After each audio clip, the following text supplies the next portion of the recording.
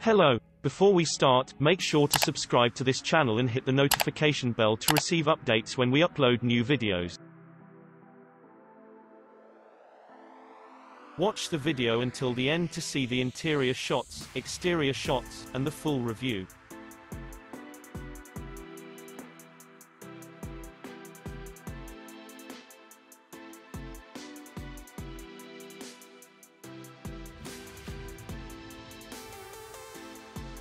At some point in March, motorists begin to feel the urge to take to the roads in a convertible. Volkswagen has recently added a lifestyle-oriented version to its range. The T-Roc Cabriolet will celebrate its official market launch in German dealerships from March 20th onwards. The open-top version of the successful T-Roc represents a dynamic vehicle concept, with a slightly raised seat position, a bold design and a perfect compromise between modern technology, comfort and driving pleasure.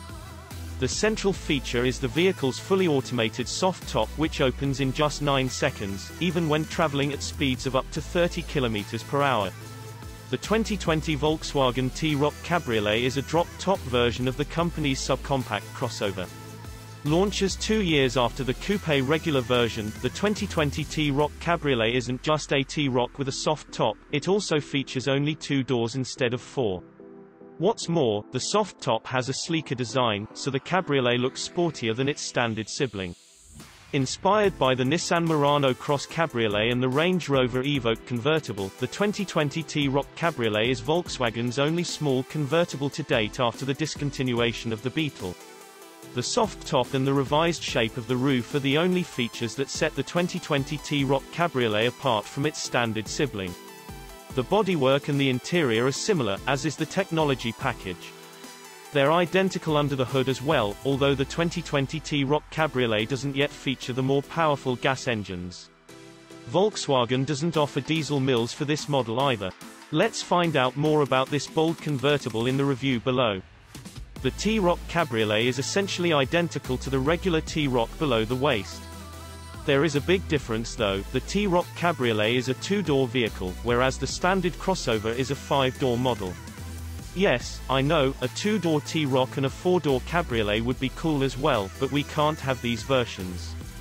Volkswagen stuck to a 2-door convertible only, and this is a good decision in the big picture, as 4-door drop-tops aren't common or popular. But is the Cabriolet any different from the coupe as far as size goes? Surprisingly enough, the drop-top is actually a bit longer. While convertibles are usually just as long and sometimes shorter, the Cabriolet is a few inches longer. Specifically, the regular T-Roc measures 4,234 mm (166.7 inches), while the Cabriolet comes in at 4,268 mm (168 inches). That's an extra 34 mm (1.3 inches) for the drop-top. The same goes for the wheelbase. The Cabriolet measures 2,630 mm (103.5 inches), while the coupe's is 2,596 mm (102.2 inches). That's an extra 34 mm (1.3 inches) for the convertible, so this is where the extra length goes. The lower profile of the T-Roc Cabriolet is quite common for convertibles. That's because drop-top vehicles have lowered windscreens. This is mostly a design feature, as to not look weird with a bubbly soft top, but it also helps with aerodynamics while the top is down. The waistline remains similar to the coupe, but there are no B and C pillars. The soft top is pretty standard and seems similar to that of the old Golf Cabriolet. When in place, it changes the T-Roc stance dramatically. Not only the windscreen is smaller, but the roof sits lower where the top of the B pillar should be.